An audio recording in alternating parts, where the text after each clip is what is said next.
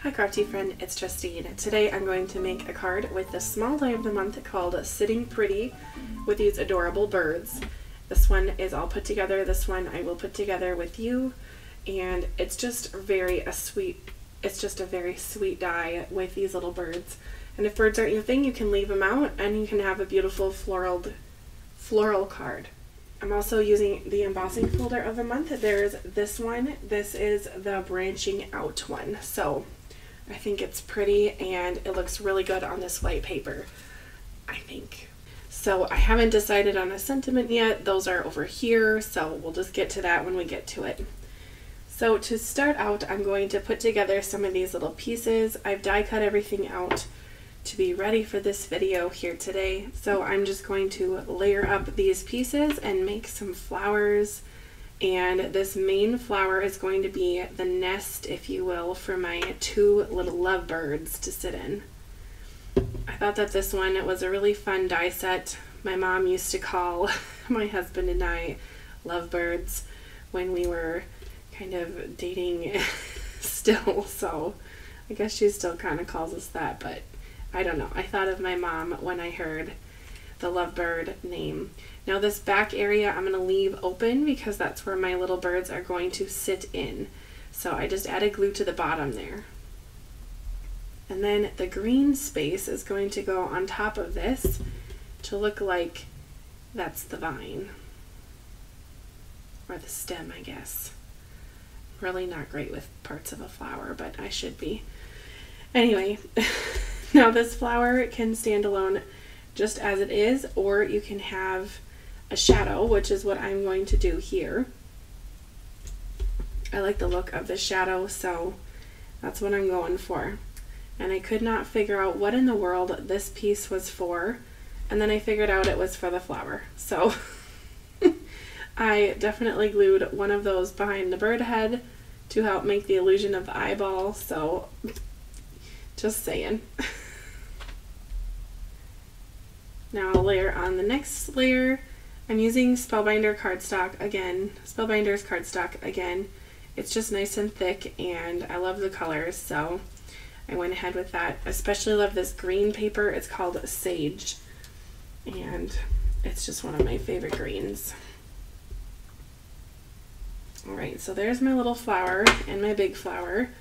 I haven't thought about placement too much because I just kind of wanted to see what everything looked like as I went, and I didn't want it to look exactly like the example, so I think we're going to switch it up a little bit and have these little, I don't know what these are, but they look really interesting. They're some kind of a bud, and I think that they are kind of fun with orange. So to put those together, I have the orange circles and then the cream centers. So to put those on, I'm just putting glue on the top and bottom. It worked well for this set, so I'm assuming it's going to be fine for this one.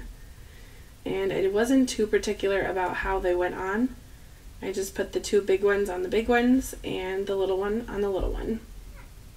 Then for the centers, I'll put the cream on and we will call it all set. This has been a really fun die. I really connected with this flower. I have used it on a few cards that are coming up on my channel here this week. So this is going up on Sunday, so Monday and Tuesday I'm going to have some videos up. I know those really aren't the typical days that I post, so surprise, there's going to be some extras this month during this week because the 10th, which is release day, is randomly on a Wednesday, so I gotta get my club stuff up before I start posting about the releases. At least that's what I like to do. Okay, now this flower doesn't have a stem, but we're just gonna pretend like it does have one, and then I think my little birds will fit in here. Yes. Oh, isn't that just so cute? Okay, so I'm gonna put this part on, which I called the neck hood because it kind of looks like, I don't know, I'm a Minnesota gal And there's this piece of clothing that you can wear that's kind of like a ski mask, but it covers your neck and head. And that's what this reminds me of on the bird. So he's gonna just get ready for skiing, I guess. And then his little beak goes on, and I think I'm gonna add some Copic marker to his tiny beak. I hadn't decided yet. When I did his mate, I thought to myself that would look cute, but did I get to it? No. Anyway, I gotta put something behind its head, so we have a spot for the eyeball to be drawn on. So I'll just snip a tiny piece of paper here and glue it on.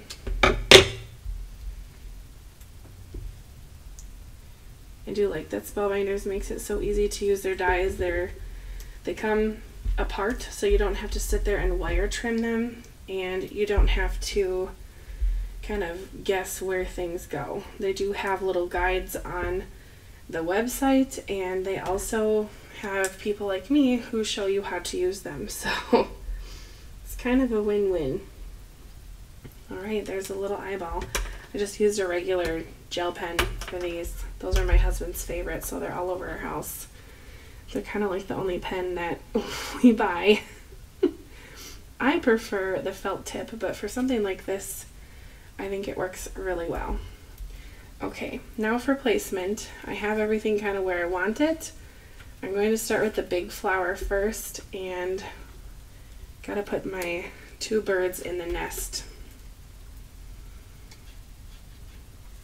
So I'm just using Barely Art liquid glue, per the usual, and a little bit of light pressing makes these dies come to life. Look how cute they are. Unbelievable. Okay, and then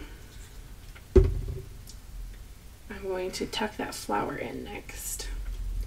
I wasn't sure about a sentiment on this one. I really just wasn't drawn to one specifically, so I might just leave this sentimentless. We'll see what ends up happening here. All I know is these birds are looking adorable in their little flower. They are sitting pretty, like the die is called. Okay, now for the flower.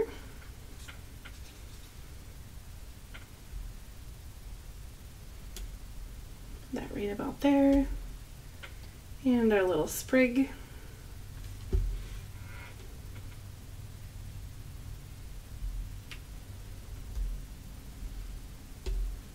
And we'll shove a leaf or two around here.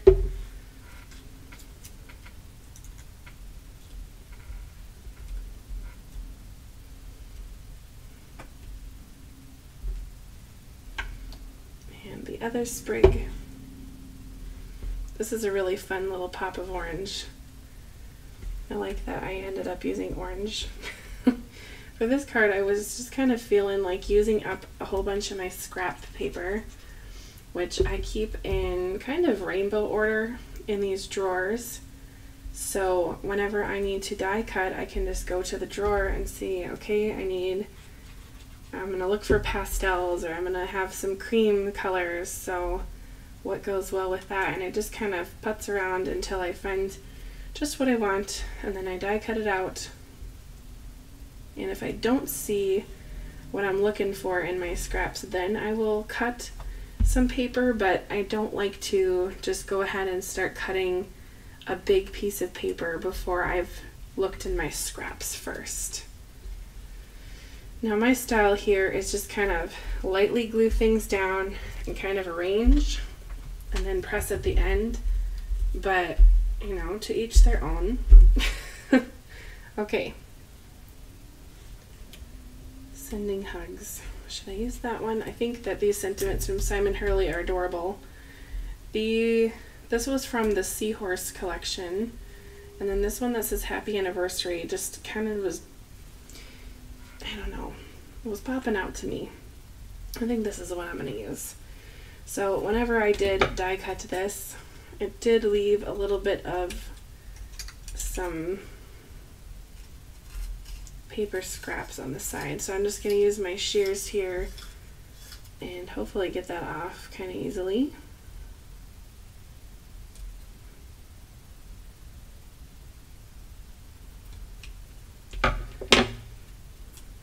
And then for this one, I'm going to pop this sentiment up because why not?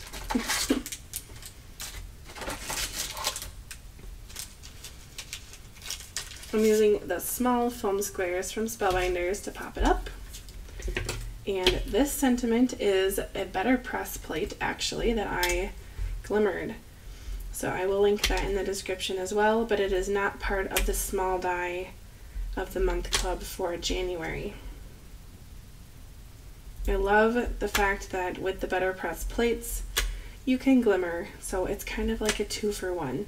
You can glimmer with it and you can better press. So it's kind of a fun way to stretch your products and stretch your budget.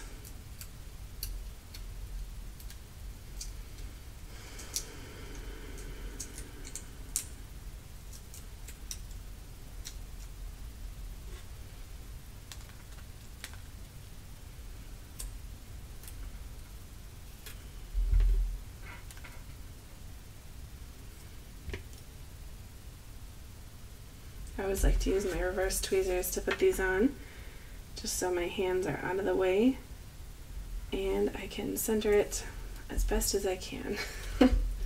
Then I'm going to take a little bit of Wink of Stella and give it a little shimmer. I lost my Stella pen in my craft room and I found it again and I'm loving it, and I feel like I've been putting it on a lot of things, which is usually my cycle. I use it a ton and then lose it and then start the cycle all over again. Oh, I have such happy news.